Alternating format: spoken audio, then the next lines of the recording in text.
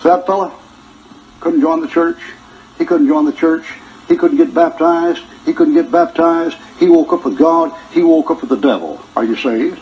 Amen. So that fella didn't take the sacraments. Didn't take the sacraments. Didn't say the rosary. Didn't say the rosary. Didn't tithe. Didn't tithe. He went to heaven. He went to hell. You saved? Didn't keep the law. He didn't keep the law. He broke the commandments. He broke the commandments. He didn't keep the golden rule. He didn't keep the golden rule. He woke up in glory. He woke up in the pit. Are you saved? You're saved. If you're not saved, you're over here or you're over here. You sure ain't in the middle.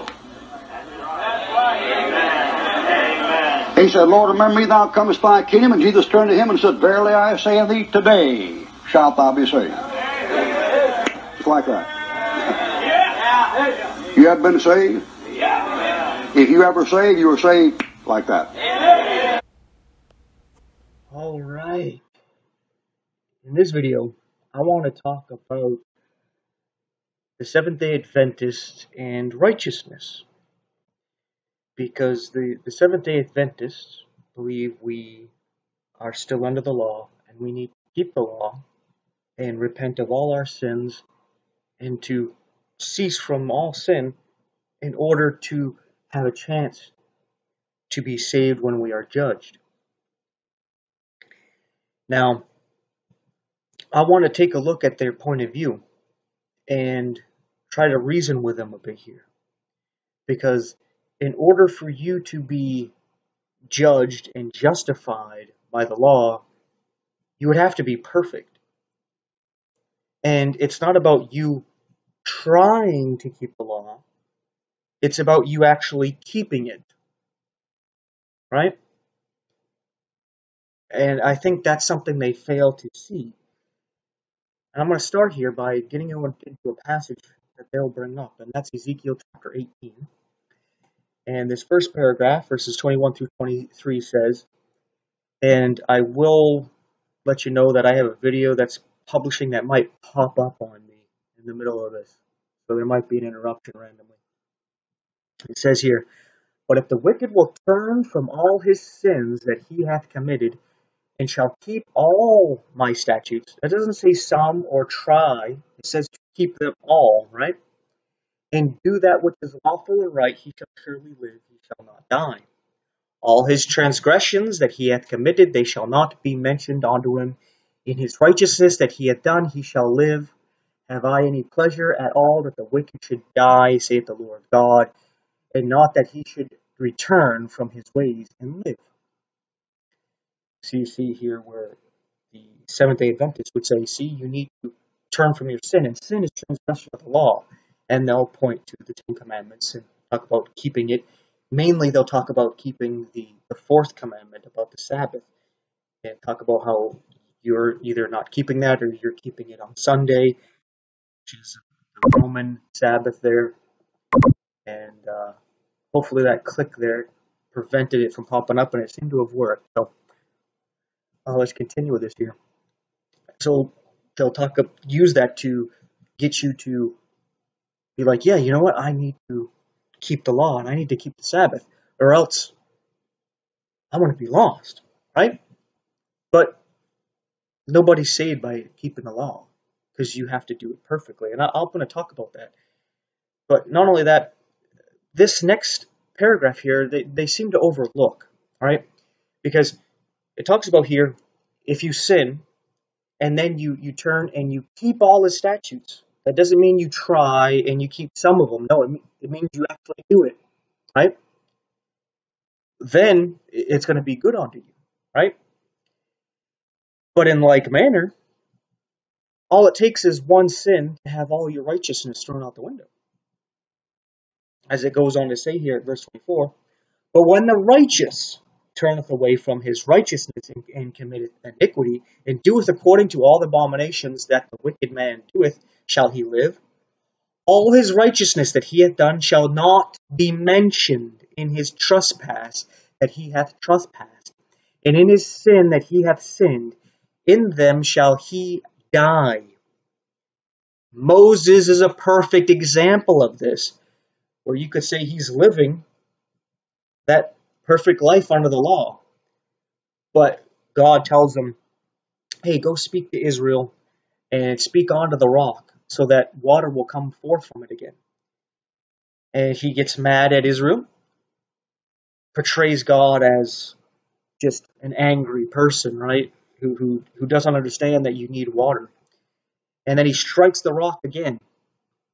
So not only did he portray God as this just angry,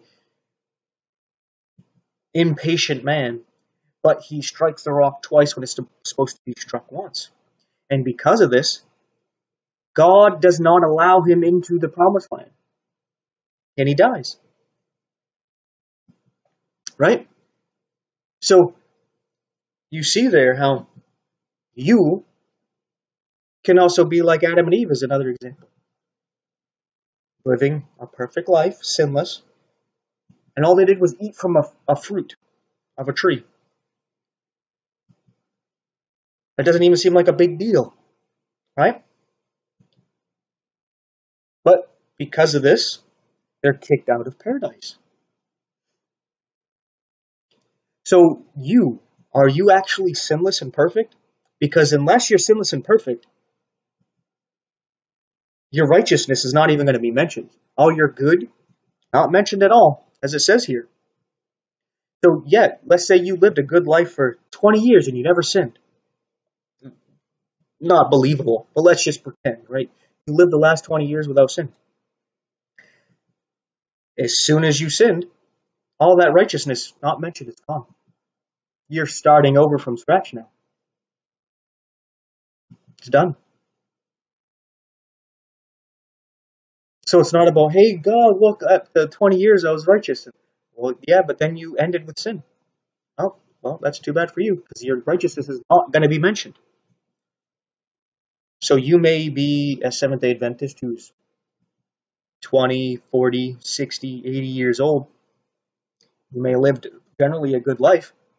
But when's the last time you sinned? Probably today, right? Well, that means all the righteousness that you think you've been doing, such as keeping the seventh-day Sabbath, is not even going to be mentioned. It's passed away, just like it was with Adam and Eve, just like it was with Moses himself. You are not going to be an exception to the rule because you tried really hard and you did good for so long. It doesn't matter. The standard is perfection. And you don't meet the standard. As it goes on to say, yet say ye, the way of the Lord is not equal, which is what you might be saying now and starting to argue with this. Hear now, O house of Israel, is not my way equal? Are not your ways unequal? When a righteous man turneth away from his righteousness and committeth iniquity, and dieth in them, for his iniquity that he hath done, shall he die. Again, when the wicked man turneth away from his wickedness that he hath committed, and doth that which is lawful and right, he shall save his soul alive. Because he considereth and turneth away from all his transgression that he hath committed, he shall surely live, he shall not die. Yet saith the house of Israel, the way of the Lord is not equal. O house of Israel, are not my ways equal? Are not your ways unequal? And that's exactly it. Because you talk to these Seventh-day Adventists, and they'll talk about how you need to repent of your sins, or you're going to be lost. You can lose your salvation, and stuff like that, right? And they'll point at you at being some sinner, as if you need to be like them, right? Because they're not in the same damnation you are. But their ways are not equal. Because you ask them, hey, are you a sinner? And reluctantly, they'll say that they're a sinner. It's like, oh, so you still sin. You're not perfect, right? They're like, oh, yeah, I try. I'm getting there. They're like, okay, but you're not. So you're just like me. You're a sinner. But for some reason, you think I'm going to be damned and you're not. Your ways are unequal. We're both sinners, but you think you're going to get special treatment for some reason. Why is that? Is it because you're a Pharisee? This is hard for Seventh-day Adventists to actually think about. Is them being a Pharisee. It's weird because they're just like them, but they can't see it. But I wanted to bring up a point here because they'll talk to you as if you're a sinner and you're a Sabbath breaker. what have you. So James chapter 2 at verse 10, it says, "For whosoever shall keep the whole law, yet offend in one point, he is guilty of all." Once you got them to admit that they still sin, well, then you say here, hey, well, if you break the law, you're guilty of the whole law. So even though you didn't break the Sabbath, you broke the Sabbath. Because if you offend the law on one point, you're guilty of the whole law. So as you point the finger at me and call me a Sabbath breaker and a sinner, you yourself are a Sabbath breaker and a sinner. So your ways are unequal. You're inconsistent. Your view contradicts. Every time you point the finger and you condemn anybody, you're also condemning yourself. And I realize this when I call out people's sin and I'm correcting their way. At the same time, I know it's a correction to me and a correction of my ways. It's like God uses your own life and your own experiences to teach others so that you can learn from those and understand Him and His Word. So, but with the Seventh-day Adventists, they act as though, oh, that's not me, right? I'm keeping the law. I look good in God's eyes, and I'm keeping a Sabbath. It's the rest of you, you're all filthy rags and sinners that need to repent and keep the Sabbath. But it's like, but you are just as much as a sinner. You see, what is the summing up of the law? The Seventh-day Adventists will tell you it's to love God with all you got and love your fellow man as yourself. You're like, okay, then you're breaking the law right now. And they'll be taken back for a second. You're like, yeah, because why are you doing what you're doing? You say it's to love God and love your fellow man, but ultimately, if you're being honest, you're doing it so that you, right, the focus is on you, don't go to hell, and so that you go to heaven. It's not about you loving God and loving your fellow man. It's about you loving yourself and not wanting to go to hell and wanting to go to heaven. That's what it's about, right? So, you broke the law right off the bat. And this is revealed because I'll preach the gospel to you people. Such as the beginning of my video, I had a quick little snippet there about the thieves on the cross next to Jesus. And you, as Seventh-day Adventists, probably focus on that, and you probably want to leave in the comments and say some things about it and all, what have you. And feel free to do so. But I preach the gospel to you guys, and then all of a sudden you guys will say, you're preaching do as thou wilt, and to live in sin, when I've never once condoned sin and justified living in sin. So don't lie and say that, okay? Because you talk about keeping the law, but then you all have no problem lying about me and what I'm saying, which makes you hypocrites, okay?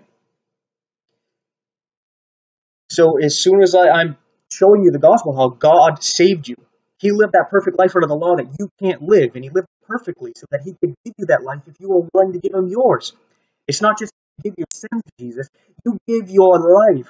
That's your righteousness. Everything you think is good about you, that you think makes you worthy to go to heaven and not go to hell. You need to lay that all down at the cross, your past, present, and future. The whole 9 yards, all of it. Everything you got, give it to Jesus. He dies in your place so that you can be born again into His body where you are righteous because He is righteous. You are covered with His righteousness. But you're busy establishing your own righteousness. And I preach this to you, and you say it's a license to sin. Well, what happened to loving God and loving your fellow man? Once you realize that you don't have to worry about going to hell, you don't have to worry about missing out on heaven, all of a sudden it's a license to sin and do whatever you want to do and to live in sin. What happened to the love for God and love for your fellow man? I thought that was your motivation. But we see here that it's not, because as soon as you hear the good news of your salvation, you think it's an open invitation to sin. Which shows that you're not doing what you're doing because you love God and love your fellow man. You're doing it because you love yourself. You're self-deceived.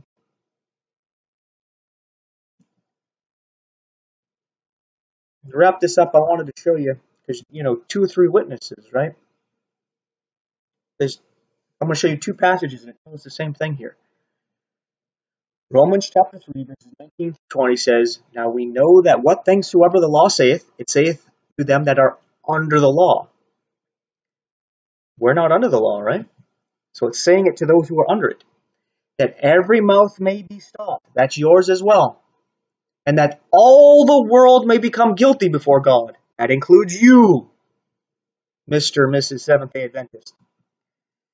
Therefore, by the deeds of the law, there shall no flesh be justified in his sight, for by the law is the knowledge of sin.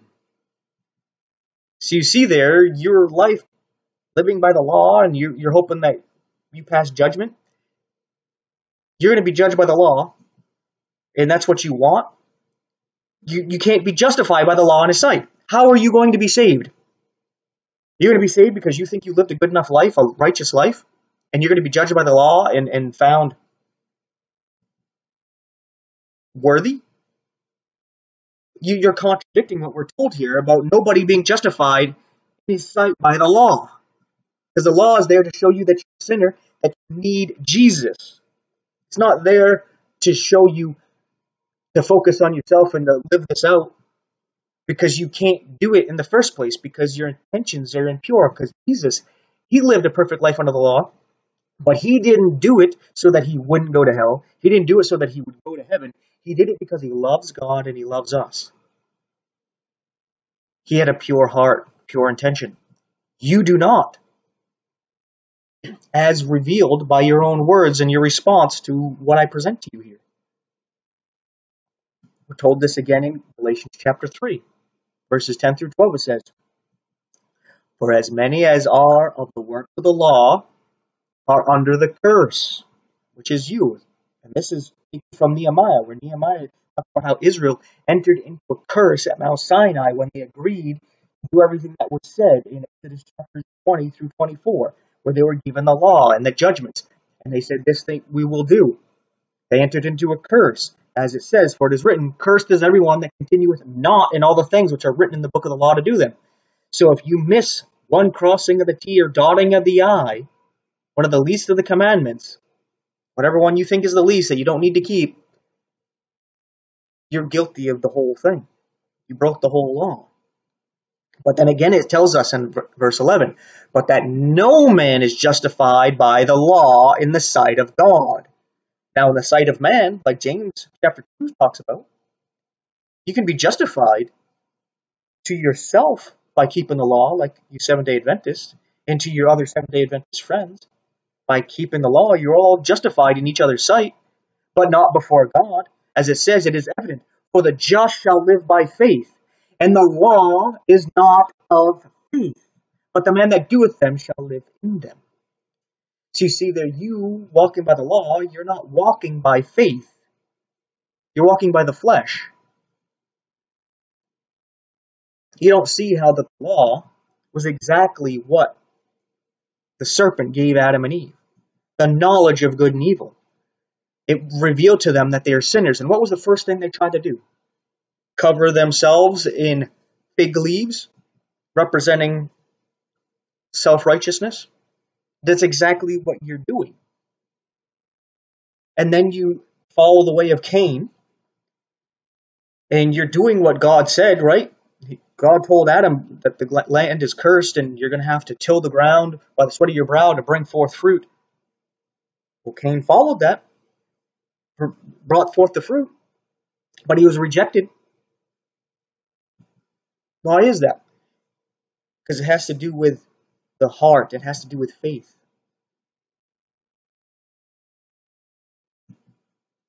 You make it too much about the outward appearance and about the letter of the law when it's about the spirit of the law, where you're showing that you're not keeping the spirit of the law, which is about loving God and loving your fellow man.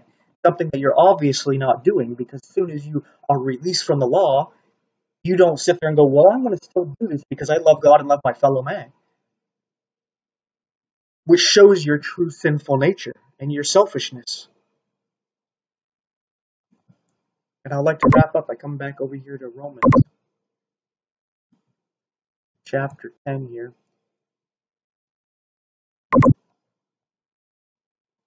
Verses 1 through 4. And I like to replace Israel with the Seventh-day Adventists here, because I used to be a Seventh-day Adventist. It says here in Romans 10, verse 1, Brethren, my heart's desire and prayer to God for the Seventh-day Adventists is that they might be saved. For I bear them record that they have a zeal of God, but not according to knowledge.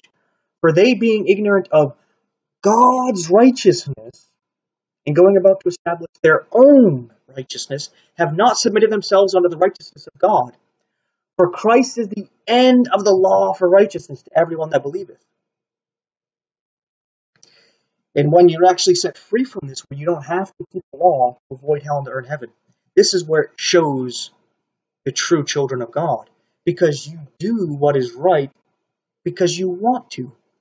Because you love and appreciate God, that you're thankful for what He's done for you. And that you love your fellow man and you want them to get saved as well. It's like the 10 lepers that Jesus healed, leprosy representing sin, and how we're all lepers. Jesus healed 10 of them. 9 of them just went about their lives, but they were still healed from the leprosy. And only 1 of them came back and was thankful.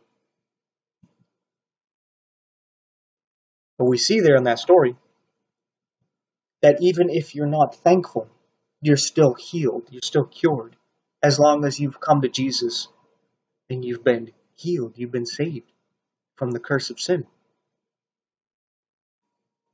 You may not like that, but it's about God and His mercy and His grace, not about us and what we do for God and what we do for our fellow man. It's not about us living a perfect life and about us keeping the law. It's not about us at all. It's about Jesus and how He saved these people, even though they were in sin, they didn't deserve it, and even after they were saved and born again into the family of God, they still went back to their vomit. It's to the glory of God on how He saves His own children, in spite of themselves. It's about His mercy, His grace, His works that He has done, how He kept the law perfectly, how He alone is pure and righteous and just and good. Where you trying to establish your own righteousness is being like Lucifer in Isaiah 14, saying, you're going to be like God. No, you're not. You're deceiving yourself. Just like Paul talks about how the law deceived him. So that being said, hope you think about these things. Thanks for watching. Take care.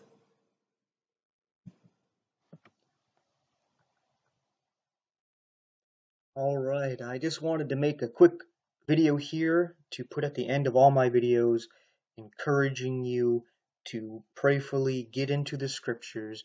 As we read here in Hebrews chapter 12 at verse 2, it says, looking on to Jesus, the author and finisher of our faith. And this is very interesting that it refers to Jesus as the author of our faith. An author is somebody who writes. And in Romans chapter 10, verses 16 and 17, it says, but they have not all obeyed the gospel, for Isaiah saith, Lord, who hath believed our report? So then faith cometh by hearing, and hearing by the word of God. So you see here how Jesus is the author and finisher of our faith, and how you get faith from hearing the word of God. Jesus is the Word of God. The Bible, the Scriptures, are the written Word of God. It is God in our world. It's God's representative in our world, and that would be the King James Bible. And if you're saying it doesn't say read, it says hear, well then read it out loud, my friends. I know some of you are wise asses, and that's what you're going to say. Well then read it out loud. And you build your faith. And you notice how obeying the gospel here is about believing it. That's how you obey it. The gospel is the good news of our salvation. Now, Jesus Christ died for our sins, was buried and rose again according to the scriptures. But coming back to the word of God here, we are told in Isaiah 34:16, seek ye out the book of the Lord and read. This is very fitting because Isaiah has 66 chapters, just like there's 66 books in the Bible. And if you do a study on this, you can see that each chapter of Isaiah lines up with each book of the Bible. The first chapter for Genesis, the last chapter for Revelation. Have fun doing that. And why should you seek out the book of the Lord and read? So that Jesus never tells you this: ye do err, not knowing the scriptures nor the power of God, as we read here in Matthew 22:29, when he's talking to the Sadducees, who are coming to him with a very silly question that anybody could answer if they actually knew the scriptures. But you see, the Sadducees, they didn't use the whole Old Testament. They just used Moses. So they didn't get the light from the Old Testament to help you understand the Torah. Just like the New Testament shines light and helps you understand the Old Testament. None of it adds or removes from what Moses wrote. It helps you understand what Moses wrote. That's why Isaiah tells us here in Isaiah 8 verse 20, to the law, which is the instructions, the Torah, what God told Moses to write. That's Genesis, Exodus, Leviticus, Numbers, Deuteronomy, the first 5 books of your Bible there. It says, to the law and to the testimony. If they speak not according to this word, it is because there is no light in them. So you see, you test the people to see if they actually have light in them. There's people who have an outward show of light, as Satan himself can come as an angel of light and his ministers as ministers of righteousness. But how do you test the spirits to see if there's truly light in them? They have to line up according to the scriptures. Jesus was not afraid to be tested of the scriptures. He would say, have you not read? It is written to search the scriptures. Bring them up. They testify of me. Right? He wasn't worried about that. Paul wasn't either. Acts 17:11. He wasn't worried about being tested of the scriptures. He didn't make some nonsense about you can't understand the scriptures, you need me to interpret them. No, he actually called the Bereans noble for hearing what he had to say and then searching the scriptures to see if it was so. Because that's what we're supposed to do. If you don't line up with the scriptures, you're not of God. Very simple, very easy. God made it very easy for us to know him and to know who is not of him. He gave us his word, and it's super simple. If it doesn't line up with him, then obviously it's somebody else trying to say that they're from him. A stranger trying to kidnap you, right? What does Jesus tell us about the word? In John 17:17, he says, sanctify them through thy truth. Thy word is truth. So you Christians that want to be sanctified, and you're trying to sanctify yourself by repenting of all your sins so that you become sinless, you want that sanctification. You need to get into the word, because when you have the word abiding in you, God changes you from the inside out, where you're not making the change, where you sanctify yourself by becoming some sinless being, by focusing on your sins and fighting against them. No, that's just cleaning the outside of the cup and containing your sinful nature. You need to come to Jesus to be born again, sealed with his Holy Spirit, and become one with his Spirit. And as Jesus says in John 6:63, his word is spirit and it is truth. Flesh profits nothing. You get into the word, you are partaking of the Spirit of God, and God's Spirit is life-giving, as we see in Genesis, bringing life to things that have no life. You want that life, you want to be sanctified, you need to get into the word.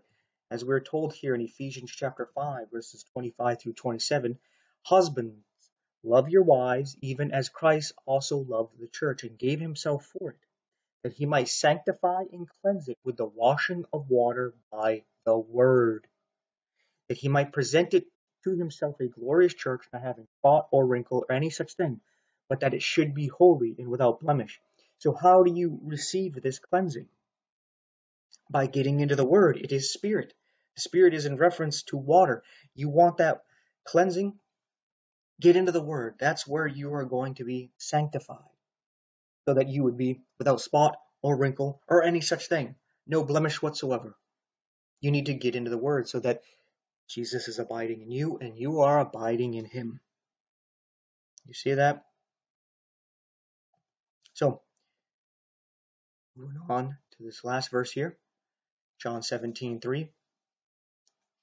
And this is life eternal, that they might know thee, the only true God, and Jesus Christ whom thou hast sent. Because the only way to know the Father is to know the Son. You can't come to the Father without going through Jesus. When you know Jesus, you know the Father, because they are one. Jesus is the Father in the flesh. And eternal life is to know them. That's why Jesus says in Matthew 7, to these people who are doing a lot of great works in his name. They're prophesying in his name. They're casting out devils in his name. They're doing many mighty works in his name. And Jesus says, I never knew you. You see, you're saved not because of your works, not because you repented of your sins, not because you're perfect and you've deserved it and you've earned it somehow, that you've proven yourself. No, you're saved because of your relationship with God. If you've come to the cross and have been born again, then you are sealed with the Holy Spirit of God. You become one spirit with the Lord. There's no way Jesus can say, I never knew you, because he knows you. He made you anew at the cross. He knows you intimately. You're saved at that point. You need to have that deep relationship with God. Just as Adam knew Eve and she conceived, you need to know God on that level where you are born again. You receive the Word of God, which is the seed of God, into your heart, which would be your womb. I know as a man you might not want to think of that, but that's how it is. Eat the humble pie so that you receive the seed of God, that you may be born again. You see, the women help us understand our role to God. Because to God we are the bride of Christ. We are as the woman. So you need to eat the humble pie, receive the seed, so that you can be born again. But a lot of Christians, they are just like a lot of women today. We don't need a man. So they're never going to be born again. Right? A lot of Christians, we don't need God. We can do it ourselves. They take on the name Christian. Christians seem to be the easiest people to fool. Because all you got to do is say you're Christian. And they'll follow after you. You can be preaching lies because they don't test you to the scriptures. Donald Trump is a good example of a lot of Christians just blindly following him because he said he was Christian. Even though when he was asked if he comes to Jesus to ask for forgiveness, he says, no, I don't really do that. I don't really see myself as a bad person, and I just try to do better. So he's not a Christian. He's never been born again. He doesn't believe the gospel, the good news of our salvation. He doesn't even believe he needs it. Yet the Christians are holding him up as if he's Christian and as if he's the savior of our country. Right? They're making an idol out of him. And obviously he's a pompous ass. Right? The only reason why he looks good is because the left looks so bad. If it wasn't because of the left looking so hideous, you would be able to see clearly that Trump is no better. He just says what you want to hear. But then somebody like me, who preaches to you the truth, but then I might say a word you don't like. Like I might say shit or ass, and all of a sudden you're offended and you turn off the video right here saying this guy's not a Christian, you never listen to a thing I say, because I said a couple of words that the Bible doesn't say not to say. The Bible doesn't say not to say any words like that. It says not to have corrupt speaking and guile. Corrupt speaking is what you get from politicians like Trump. That lie. And that's what guile is. It's manipulation. Fake, feigned words. Flattery. I'm not doing that. I'm not speaking anything corrupt. I'm just, instead of saying crap or butt, sometimes I end up saying shit or ass. And me saying that right now, you probably getting mad.